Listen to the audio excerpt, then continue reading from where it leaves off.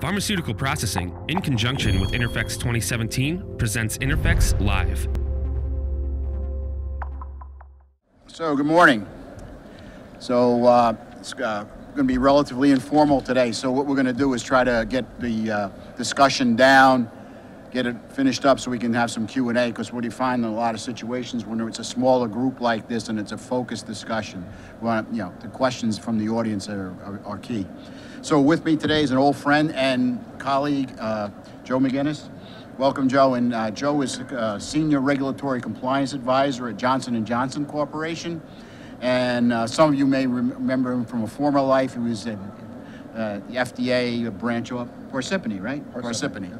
I was going to say Newark. Yeah, it shows my age. It shows my age then. Hasn't been Newark in a long time. Okay, so one of the things we wanted to do, and Joe was with us last year, and Joe was able to give us, from the inside looking out, here's a fellow who worked for FDA for many, many years, and now he's on the inside of corporation. The other thing we wanted to talk about today is, not only from the inside looking out, but what is not changed. I mean, 2017 is relatively new year, new administration, new approach to a lot of things. So a lot of people are thinking what's going to be happening. So I think but everybody wants to know what's going to change. We're going to talk about what hasn't changed, all right? Because I think in our industry, that's key. Joe, you want to? Absolutely. Thank you. Appreciate the opportunity to be here with you today. As Russ mentioned, any questions that you have, please feel free to raise your hand and we'll take them. I worked for the FDA for 21 years. I ended as the Director of Compliance in New Jersey, started off in investigations, was an investigator for 6 years, and then for 15 years was in the compliance branch. All in New Jersey. I'm a pharmacist by trade, went to Rutgers College of Pharmacy. My older brother is a pharmacist. My oldest brother is a pharmacist. My sister is a pharmacist. My wife is a pharmacist. My brother-in-law is a pharmacist. I'm seeing a trend here, Jeff. There's a little bit of a trend. Okay, yeah. Intimately, I have 3 children.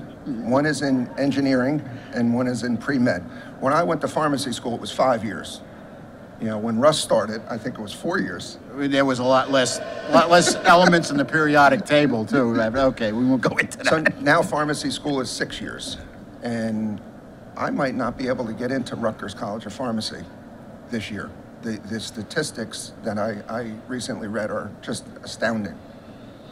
But I did get in 1981, and it was a great time. I had a couple of great professors, and I started out of pharmacy school working for Eli Lilly. I worked for them for 5 years. Then I left. They wanted me to go to Indianapolis. I was pretty stable in New Jersey. I left and started to manage a small pharmacy in an affluent area in New Jersey with the thought of buying our own store, and we had the personnel to run the store. At that time, Merck bought Medco, and shortly after that, Eli Lilly bought PCS. So the management of the prescription business changed dramatically from a cash-based business to a third-party business. And we never did buy that pharmacy. That pharmacy is a dance studio today. And maybe that was a good thing. So right then I started with the FDA. My oldest brother had been with the FDA. He ran the Orange Book for about 7 years. And he spent 38 years with the government, 25 with the FDA, and then the last 13 with the Department of Defense. So I started my career in New Brunswick. It's a satellite office of the New Jersey District office, and started doing inspections. Did them for 6 years, was promoted to the compliance branch, and I absolutely loved every minute working for the FDA. I mean, it's really, really a phenomenal job. And the task is to keep good drugs on the market and get bad drugs off the market. And there's that gray area that comes into play, and I just loved every aspect of it. And as the director of compliance, everybody, after these presentations, they would say, well, how do you do it? How do you do that job? And I always found it easy. I really did. Because when we looked at a product, if I wasn't comfortable with my own family taking that product, whether it was me, my kids, my wife, my brothers. If I wasn't comfortable, then we had a problem. So we just looked at the facts, right? These are the facts as they present themselves, and we make a decision on the facts that we have at that time. It was easy. It really was. So Russ mentioned the changing regulatory landscape. Well, what hasn't changed?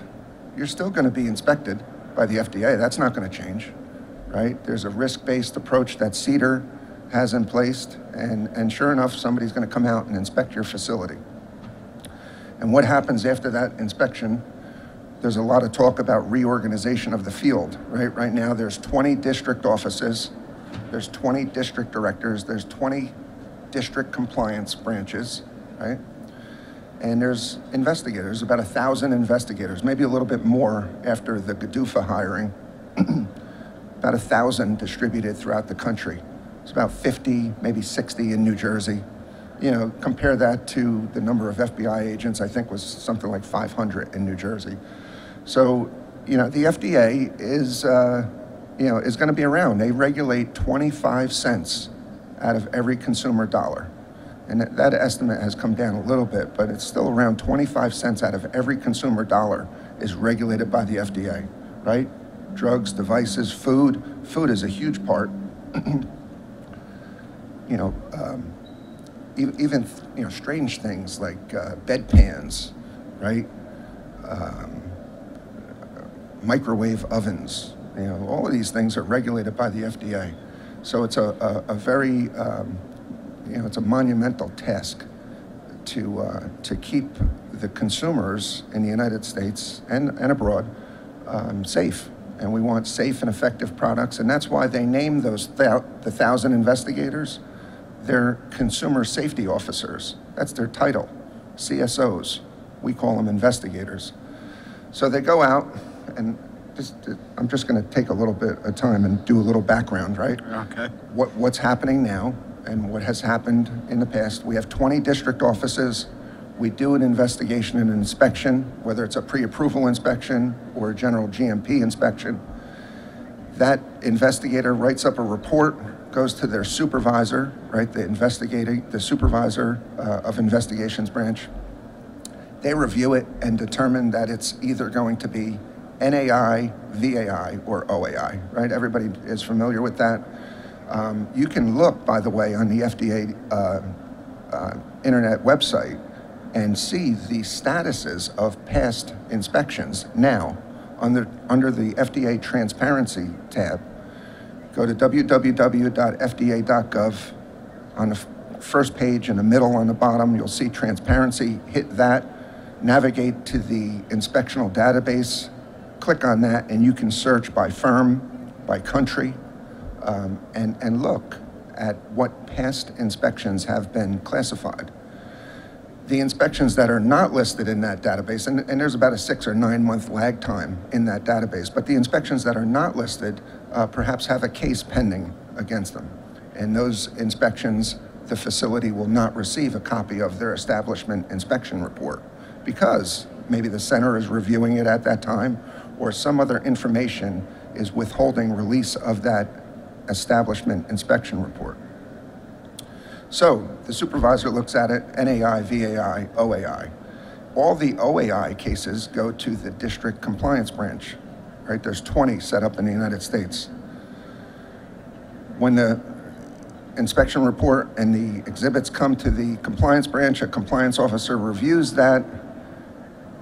The firm has 15 days to respond to the 483 observations, and the compliance officer takes that response into consideration if the response is received within 15 days and makes a decision. Are we going to move forward with a case, right? There's administrative remedies, regulatory meeting, untitled letter, warning letter, and there's also judicial actions, seizure or injunction.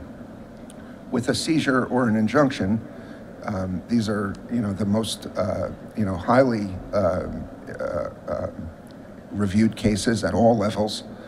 Prior to a seizure, any or any injunction taking place, if you read the regulatory procedures manual in judicial actions, you'll see the the steps that are taken.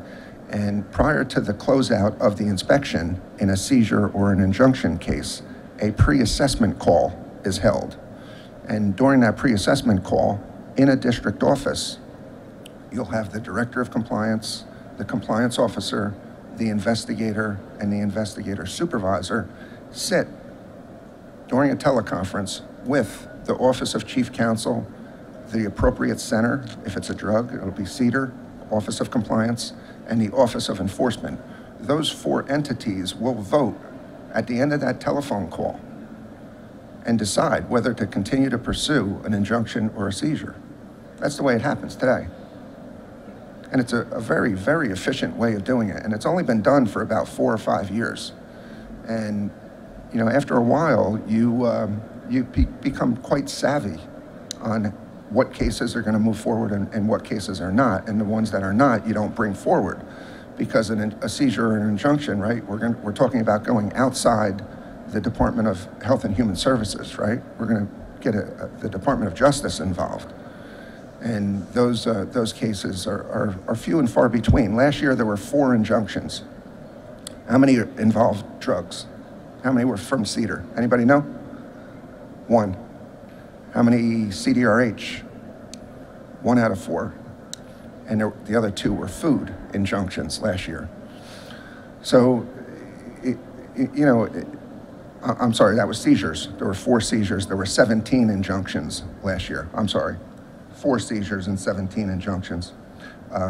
With the injunctions, there were 3 CEDAR injunctions last year.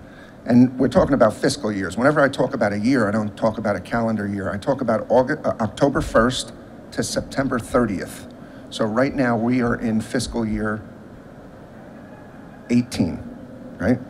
Fiscal year 17. In October 1st, you'll begin fiscal year 18. Sorry about that. So fiscal year 17 began October 1st of 2016 and so forth. So that's the process right now for a seizure and an injunction. For a warning letter, we don't have a pre-assessment call.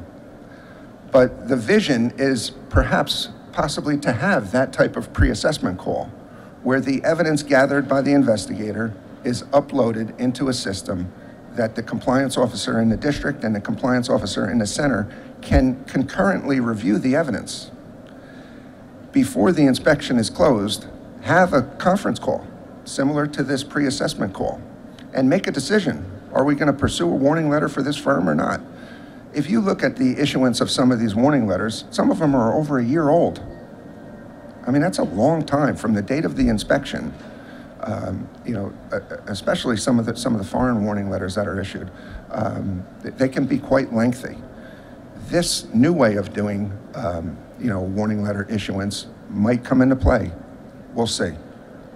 So getting back to, how an inspection results in an action and what regulatory changes might occur. Yeah. Well, every year there's a budget, right? The fiscal year 17 budget is in place, and now they're negotiating the fiscal year 18 budget. If the budget isn't passed by September 30th, sometimes there's a continuing resolution. In my 21 years with the FDA, we had 2 continuing resolutions where employees were furloughed and only a skeleton crew remained. The last time, this was a couple of years ago, I remained. I should step back 1 second and say that the FDA is composed of civilian employees and commissioned officers. The civilian employees' career is usually 30 years. If retirement, I think, is 55 and 30 years of employment. For a commissioned officer, it's 20 years, regardless of age. And I was a commissioned officer. I stayed 21 years. I stayed an extra year, but I could have stayed for 30 years. So all the commissioned officers will remain during a furlough. I think in New Jersey at that time we had 7, and we kept maybe 10 civilian employees. Everyone else was furloughed during this continuing resolution period. If that happens, maybe the employees would be furloughed again, but we'll see. Right now, the budget is in place and is good until September 30th. So we'll see what happens. So, just, Joe, let me, so, but there is a budget for the next year. That's the question, right? For fiscal year 18, which is Right. proposed, right? Right. You're seeing some of the administration's proposals that have just recently been, made available. One of the situations in that proposal is a reduction of, I think it was 15 or 16 billion in the Department of Health and Human Services budget. 5 billion of that coming from NIH, and I didn't see any specifics about FDA or CDC or the other components of the Health and Human Services, but that's going to be vetted, and we'll see how that works out. Okay. So, but about PDUFA, why don't we, yeah, I think that was I always forget about that. So why don't we talk about that a little bit, if we can? How that, what's the impact to, the guys are going to be making filings and... Right. Well, PDUFA started in 1992. Every 5 years, it comes due for a review. So in 92, in 97, 2002, 2007, 2012, and now 2017, PDUFA is up for reinstatement. That's going to be something that everyone's going to be watching very carefully. I believe talks are being held this week about PDUFA, and it'll be interesting to see how that shakes out. Many of the employees down in the Center for Drugs, are concerned, about the PDUFA, and that's remains to be seen. I don't have any information on that, Russ. But it is a big part of the process, and one of the things that has come out is I think the proposal was doubling of application fees. That was what was said in the articles that I read. Mm-hmm. So that still remains to be seen. Okay. So, Joe, I think one of the things that we had talked about a lot, and there was some of these collateral things that were going up, and a couple of pieces that came up a couple of times over the past 2 days, was the, especially in the serialization, data sharing, so what I did was, again, from my standpoint, I just said, well, I kind of lumped it into like data security or data integrity. So I think one of the things that, I think what I wanted to do is, let's review that again. It's a hot topic, of course. And really it goes back from the genesis of this is the application integrity policy, which started as a result of the generic drug scandal back in the 80s.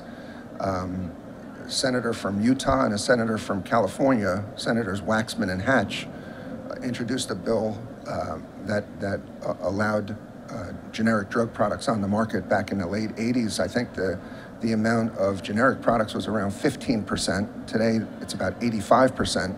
But the Waxman-Hatch Act, when that came into play in the 80s, it was almost like the California gold rush, with all of these generic companies submitting applications all at the same time, almost. And there was a lot of problems with a lot of those applications. And during this generic drug scandal, many people began to realize that the way applications were reviewed needed to be beefed up.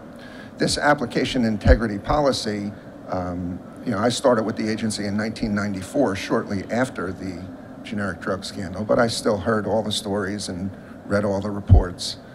And the data integrity issues that we see today is really a result of the application integrity policy that was, born out of the generic drug scandal. So, in my experience in New Jersey, you have the sloppy, stupid types of data integrity issues, right? You have Post-it notes, you have a couple of people being able to log in using the same password. Those are sloppy and stupid and need to be corrected. Those are easily corrected. On the other hand of the spectrum, though, you have a racketeering influenced, a RICO Act type of environment, and that reared its ugly head about 10 years ago in a generic drug company in New Jersey. And, you know, every so often when that happens, the agency takes a keen awareness of that. And after that happened in New Jersey, where 6 laboratory supervisors went to jail for that, the agency started to beef up its training in detecting data integrity. I worked down at the Center for Drugs for a couple of months on a detail, and one of the things we looked at was every company that had submitted multiple applications. We wanted to see if they had the physical laboratory equipment to see if they could do all the tests that they were claiming that they had done or would be able to do in the future. And that's one of the things that, you know, the agency has the ability to do, and that was a great idea. So many consultants have you know, been promoting their ability to help in companies in dealing with data integrity. But that's the way I see it. You know, I've been with Johnson & Johnson for 2 years. Absolutely love working for Johnson & Johnson. I loved working for the FDA. I love working for Johnson & Johnson. And, you know, I see all the notices. I'm on all the mailing lists, you know, and I see all of the publications that come out as well. I think, Joe, one of the things I think what we were trying, and I think one of the points we were trying to make to a lot of the folks that we were discussing this with was these data, you know, on the data integrity, what happens is this sloppy and stupid, but what happens, and this is the thing that I find, is that's like that loose thread in your sweater. What that means is that the investigator, that's a hot button with them, it's a red flag, which means that now we're gonna drill into that. And what happens is, it's when you go, you know, I love fishing, and you know, when you go on a fishing expedition, the answer is you're going to catch a lot more than what you anticipated. So that's the danger, is that precipitates the fishing trip. So the point there is, it's not, yeah, it sounds sloppy and stupid, but it's sloppy and stupid, and you've made a segue into a catastrophic situation, assuming you have done all your preparation. But what you've done now is you precipitated, there's no trust. I think that's the big thing. So, you know, it's not just because you want to be neat, clean, and data secure. You also want to show them that I got this under control. I think one of the things that we also wanted to talk about was people are saying that the regulators are the reason we're not got in. That's where innovation's gone in the toilet. If you folks sat through we did a continuous manufacturing discussion yesterday. The guys from Rutgers were here. In fact, they were going to a meeting to discuss various things with FDA about continuous manufacturing yesterday. But what's your take on that? What's the balance between innovation, Joe, and risk and safety, and where you at on that one? I just want to back up 1 second and talk about an investigator comes to your facility, right? Go for it, Joe. Could be a long-time investigator with a lot of knowledge and a lot of ability. It could be somebody right out of college. Every talk that I have ever given, I mention this, and I mentioned it last year. When an investigator from the FDA comes to your facility, you should help them. You should help them, because they're going to go to another and do another inspection, and maybe 10 years down the road, they're going to do another inspection. And we want good FDA investigators. Why, right? Why? Why should I help them? They're at my facility. I put it this way: God forbid, you're in your car and you're on your way home and you get in a car accident, emergency lifted to a hospital, and you're giving a prophylactic injection of an antibiotic. Who was the FDA investigator in that facility looking at that sterile injectable antibiotic, doing the inspection, making sure that it's safe and effective for the United States consumer? Think about it, right? And it's very easy, you know, to look the other way and that way. But when I say that, you know, I mean it. I mean it, because that's what it's all about. Consumer safety officers are there to protect you. They're there to ask the questions that you can't ask. If there's something wrong with their product, if their kids aren't getting better, and they file a MedWatch complaint about a product saying that this product isn't working in my child, or the physician switches and it's not being effective, and they submit that complaint, they're asking that consumer safety officer, go ask questions. Go ask questions. That's what they're getting paid for. That's where the tax dollars are going, for that salary, to go ask the questions that you and I can't ask. So when I say that, you should help those investigators. You should try to teach them a little bit. Teach them if they're young, and they get a little bit of knowledge. That's great. And they're human. You're going to see all different types of investigators.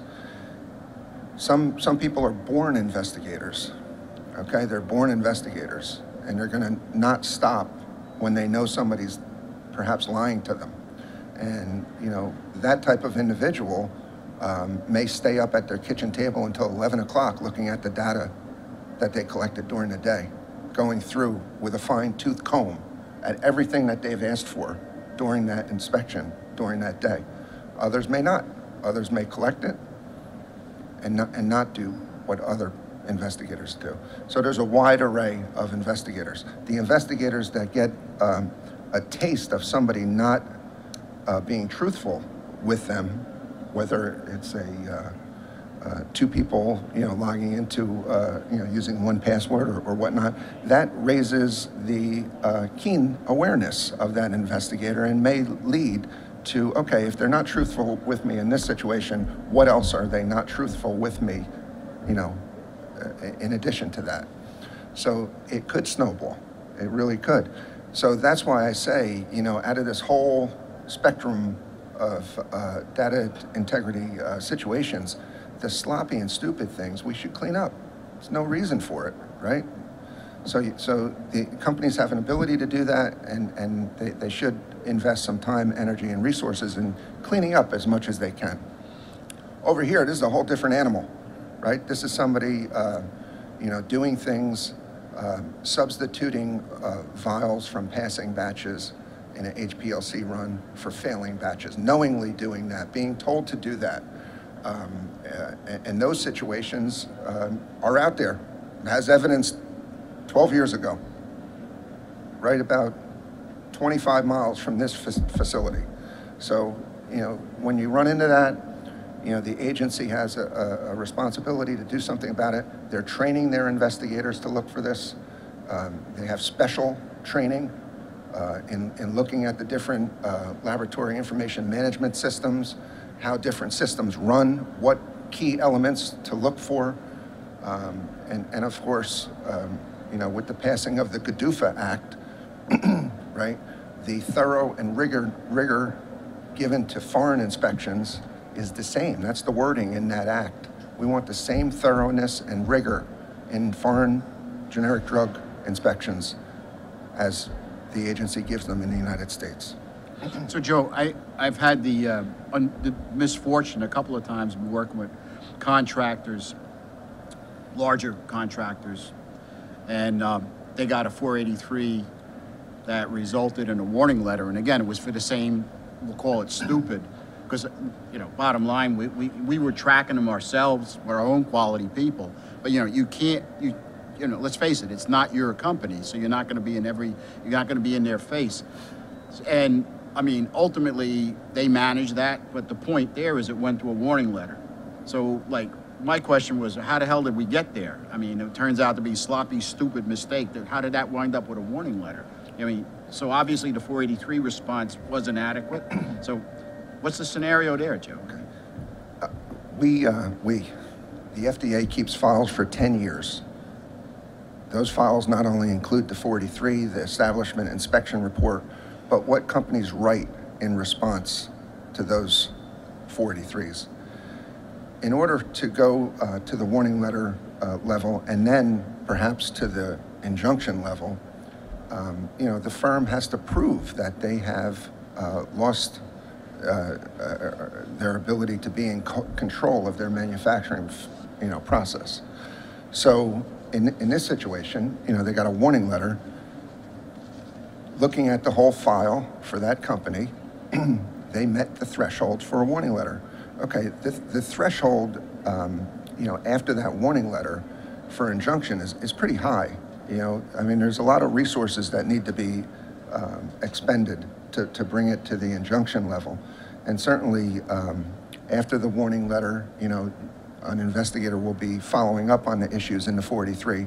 Usually 4 to 6 months after issuance of the warning letter, the investigator will be back at your facility. And, as the director of compliance branch, I used to tell my compliance officers that we, in order to pursue a judicial action, the firm has to prove that they are either unable or unwilling to come into compliance. Therefore, the district is left with no other choice but to seek help from the court. That's the way I looked at it. So in those big cases, sometimes, an investigator will have one injunction case in their whole career. That's how few and far between these are. In those situations, I asked my compliance officers, okay, why is this firm continuing to have this problem? Well, I don't know, Joe, but in 2011, they wrote this, that they were going to do this, this, and this. And they got the same 483 in 2015, and they wrote this, this, and this. What should we do? So sometimes we would call them in for a meeting, and I would list all the inspections, all of the recalls, all the warning letter date, the date of this meeting, and I would say, if ever there was a time to put resources and all of your ability to correct these deficiencies, now is the time, because the next meeting will not be held here. There will not be another meeting. And usually that would get through to many of the firm officials, and if it didn't, and they continued to have those problems, now we've given them a warning letter, we call them in, we give them a face-to-face warning. There's no other choice, right? They're not complying, they're gonna hurt somebody. And certainly when we have that pre-assessment call prior to the investigator leaving the firm the next time, right? The next time that the investigator goes out, it's kind of easy to tell the Office of Chief Counsel, the Center for Drugs, and the Office of Enforcement, hey, this is what we did, this is what we have, and this company has proven that they're either unable or unwilling to come into compliance, and it leaves us no other choice but to pursue the next level, which in that situation would be an injunction. So that's how it works. Now, in the future, we talk about the changing regulatory landscape. I see the future being more efficient for the FDA. You've all heard about the reorganization of the field. The investigators, all of these GDUFA investigators have been hired at a higher level than what the FDA has hired investigators in prior years. In prior years, FDA investigators could be right out of school, and they would be hired on the general scale GS 5 or 7 or 9, and those GS newly hired employees would move up one level per year until they got to the journeyman level, which was a GS 12. To get a GS 13, which is the supervisory level, you have to be either a national expert in your field, or you have to be a supervisor, or move down to the center and be a director. That's how that works. So now for GDUFA, many of the GDUFA hires were hired at GS 12. Some of them were GS 13s, and some of them also GS 11s, but they were hired at a higher level, and many had experience in the industry. And the agency knew that they needed to hire people with expertise, existing expertise, not investigation expertise, but in existing technical ability. And that's what they did. They hired them with existing technical ability, and these GDUFA investigators are now raising their investigation skills. So somebody who starts off real low with not that much of a technical ability, they need to raise their investigation skills as well as their technical ability. These people already had a high technical ability. So what the agency was doing was sending these newly hired GDUFA investigators out with experienced investigators in order to bring them up to a high level pretty quickly. And that's what they did. And back in 2002, Russ, during some of the meetings that I was involved with, the agency realized that the way the investigations branches across the country were operating was not going to be sufficient in the future. And what I mean by that is the 20 district office geographical model was not going to be appropriate because the level of technology was increasing so rapidly that they needed more expertise in fields. And certainly in 2002, when the human genome was broken and gene therapy started to be talked about more and more, this was fuel for the fodder, so to speak. And now we have the field realignment that is upon us. And if you read the Federal Register notice just the other day, you saw that effective March 17th, there are no more regional directors in the FDA, right? Those 20 district offices used to report to 5 regional offices who reported to headquarters, ORA headquarters, down in Silver Spring. Well, those 5 regional offices are no longer going to be, used. And what's going to happen is the 20 district offices are going to be, all employees will be realigned programmatically, okay? You're going to have investigators, compliance officers that are drug specialists. All they do, all their work is drugs. Device specialists, all they concentrate on is devices. Food specialists, all they concentrate on is food. And now, even today, as of today, you could have one investigator do a food inspection last week and do a pre-approval generic drug inspection this week, as of today. In the future, that's not going to happen. You're going to have a line authority from investigator to supervisory investigator to compliance officer to center compliance officer, all on the same page. And this is where I was getting at how the future is going to be more efficient for the FDA. And all of those people that I mentioned can look at the evidence collected concurrently. And once the agency starts with their new e-inspect, I don't know if you've heard of e-inspect, but right now they use Turbo EIR. You've heard of Turbo EIR, it's been around 10 or 15 years. But e-inspect gives the investigator the ability to upload documents on site. And those documents are going to be logged into the case management system, commonly referred to CMS, which the agency uses to track cases. In the past, the agency had the FACS database, the Field Accomplishment and Case Tracking System. FACS is being phased out. The case management system, CMS, is in place right now as we speak.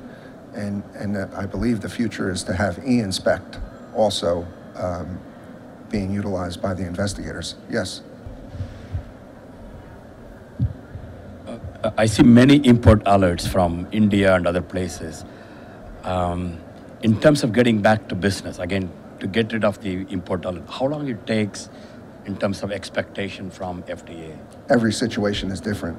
There's different pieces of information in every case. Some of the information you may not know that the agency has. Ah. All right, thanks. You know, I was kidding around before when I told you about my family being in the pharmacy business, you know, and, you know, word of mouth on products, you know, if my brother had opened up a bottle and there was, you know, fragmentation time after time after time in this one company's product, you know, he might jokingly say to me, hey, you know, what about this? Every time I open that bottle, all the tablets are always broken. There's a friability issue, right? That's what he was telling me. And, you know, after my presentations, when I was with the agency, I was always, you know, put my contact information up on the board. And, you know, I would say, if you know something, if you're a consultant and you run into a situation and you think somebody's going to get hurt, right? Well, that person could be related to you that's going to get hurt. Think about it that way. Let me know. Let me know that you want me to go look at this product, this lot, you know, made at this facility. I don't want to know who you are. I just want to help people and make sure that nobody gets hurt. So I would put that up, and sure enough, you know, you would get anonymous letters and things like that. Okay. Hi, Joe. I'm also a clinical pharmacist by training. What school? I've been in I've done my training in Boston, so yeah, I stayed there for a couple of years. Massachusetts College of Pharmacy? Yeah. That's, my sister went to that. Oh, yeah. Pharmacy, yes. Yeah. There's a few schools. It's like St. John's, Rutgers, and then But MCP. you were MCP? Yes, I'm MCP. My question, yeah, we'll get there. My question is about inspection audits. In terms of these districts, I've noticed that the centers have really changed their internal structure over the years in regards to there's like a pre-approval branch and then there's a separate compliance branch. They call it like the carrot and the stick. So I was wondering if you could elaborate on that. And I have another question too after that. So in terms of the regulatory filing, there used to be trucks of like just paperwork being sent to the FDA for, approvals. In terms of, electronic filing, if you could elaborate on, the changes or the advance, some of the benefits of just electronic filing. I think that would help a lot of people here. I think in general, we're seeing a lot more electronic, even requests by investigators for data electronically, I want to see all your complaints and I want them electronically.